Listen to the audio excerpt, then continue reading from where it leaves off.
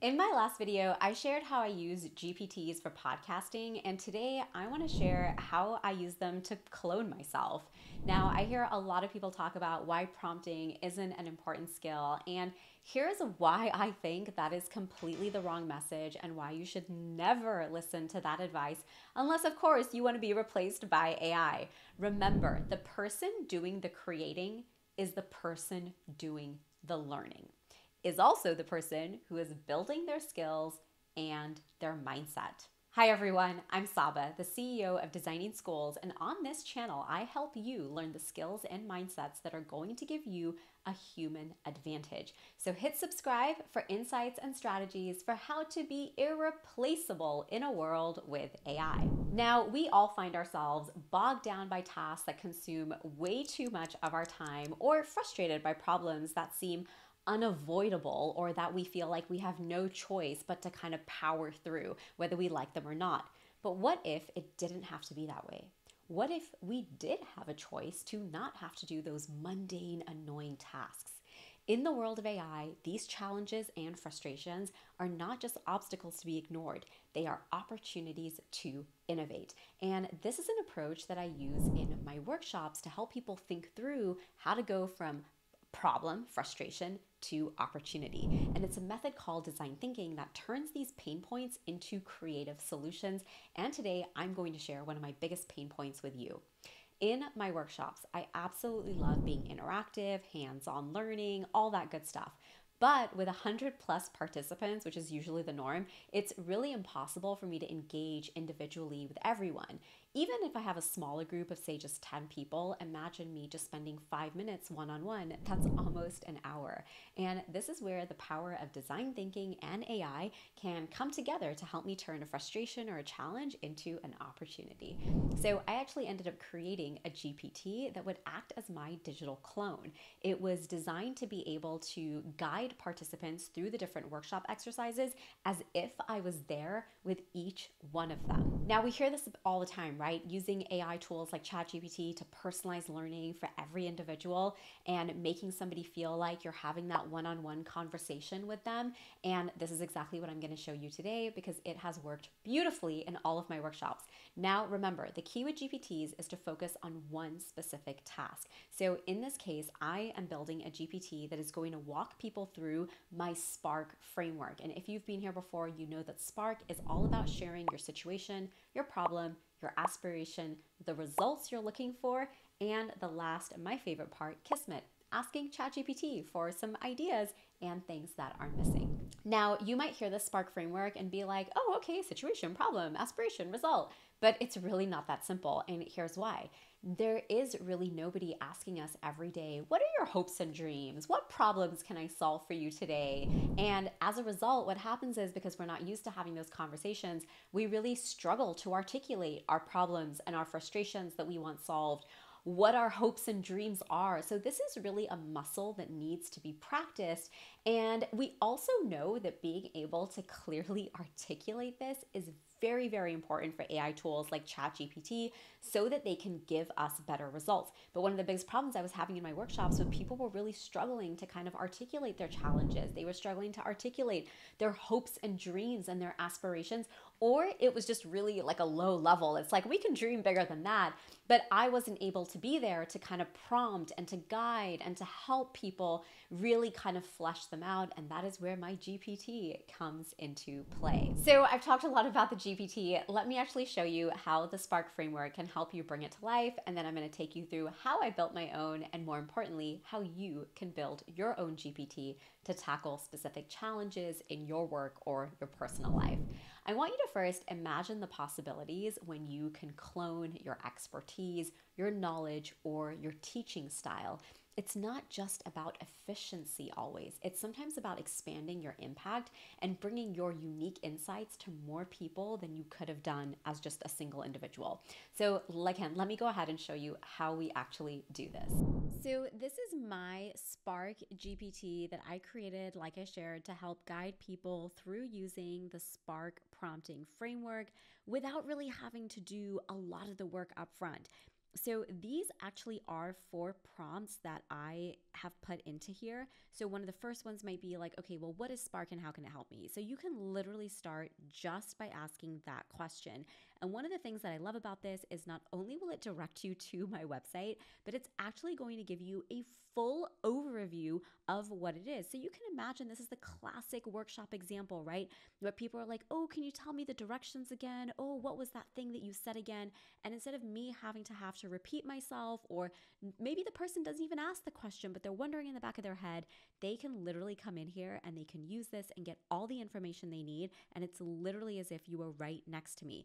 So it's already giving them some ideas about how Spark can help them. And remember, these are all the things that I've programmed in here. These are all the things that I've told it to do. And basically, one of the biggest instructions that I gave it is that you should never leave a conversation hanging. Always, always, always give somebody a prompt, encourage them to continue the conversation. Just in case they don't continue the conversation, you be the one to proactively continue that conversation.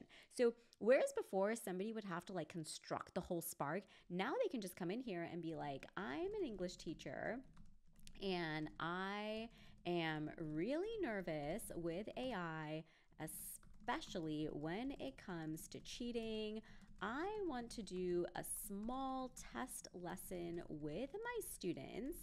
Next week, we are starting Macbeth. How can I create an innovative lesson while also making sure my students have original work and are engaged? I only want to do this for 2 days and I have 50 minutes each day. So now basically what it's going to do is come in here and basically create the Spark for you. Now you can see over here, the person did not really complete all of the different steps of the Spark framework. But what's amazing is this will actually do it for you. And this to me is such a fantastic way of being able to model for somebody what the Spark can look like without having them to put in a lot of thinking up front. To be completely honest, Spark is not the easiest thing to do because it requires a lot of critical thinking. Like I shared earlier, we are not used to really analyzing why we do what we do, what the challenges are that arise, what our hopes and dreams are in that situation, especially when it just comes to like our day-to-day lesson planning or whatever day-to-day task it is that you might be doing. So over here, basically you can see you actually can come in here and actually edit this. So if you're like, wait a minute, that's not my problem. The results I'm looking for are actually this. It then prompts you to get more specific about what you want. But let's just say we're okay with this. We can come over here. We can see we've got a lesson plan now built out for us just for something we can do within 2 days. Again, as always, you're going to want to go back and forth with this, really interrogate it. But let me take you behind the scenes now of how I actually made this. As always, you do need ChatGPT Plus.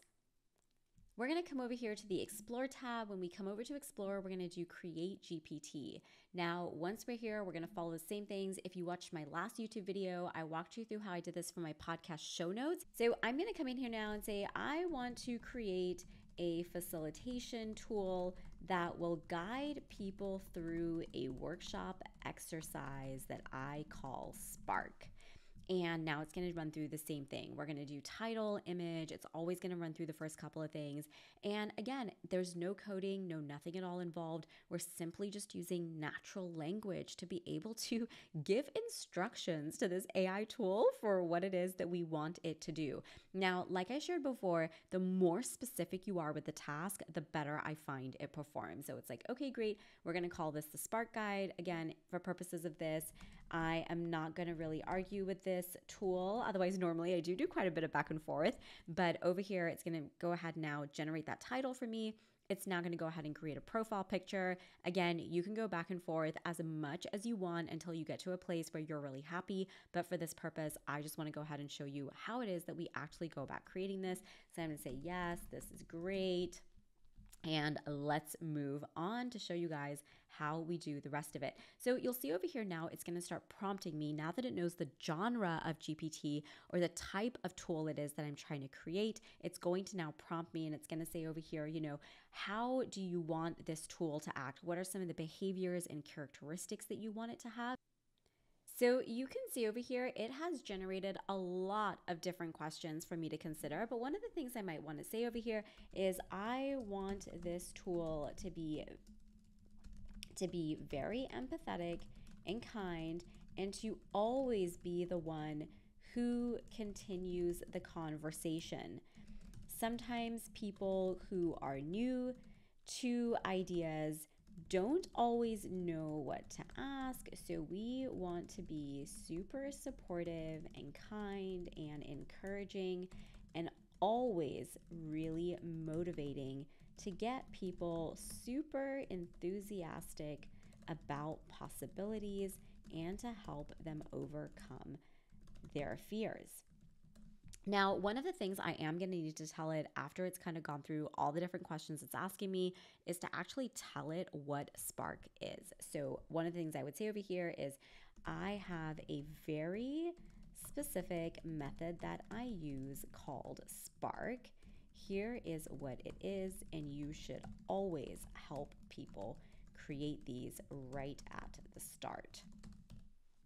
So here we go, kind of we put that in there, and we can go ahead and we can share that. Now, it is going to really encourage you to try it, but feel free to keep giving it as much information as you need. It's definitely a great idea to come over, to test, to see the different things. But I just wanted to give you one more example. I did this in the podcast one in my previous video, but I really just wanted to give you guys one more example of just how easy these are to build. But what's not so easy is really taking the time to really reflect on what it is you want to create, why you want to create it, and what those steps and nuances are going to be. Like, what would that experience be like of somebody having to do something that you normally do, but you're not there? So it's going to have to know all the different pieces and all the different things. It is just like onboarding somebody onto our team to take on a task or think about something it is that you outsource. So as always, remember, you can come over to the configure and you can change anything it is that you need up. You can come over here. This is your testing ground. And when you are ready, you can come over here and save. And of course, when you are done, always give it to other people as well for feedback. I found that to be super helpful. There have definitely been people who have caught different mistakes, but overall, I hope you have fun creating your GPTs and really seeing just how much potential there is with these AI technologies. Now, examples like these, like I always share, are going to be what make you irreplaceable. And the more you practice on your own, professional scenarios, the more you practice with your own use cases, the more inspiration and expertise you're going to develop to help other people as well. So comment below and let us know, how are you using GPTs? What ideas did you get? Or what GPTs are you curious about building, but you're not really quite sure how to get started? And maybe I'll include your question in my next video.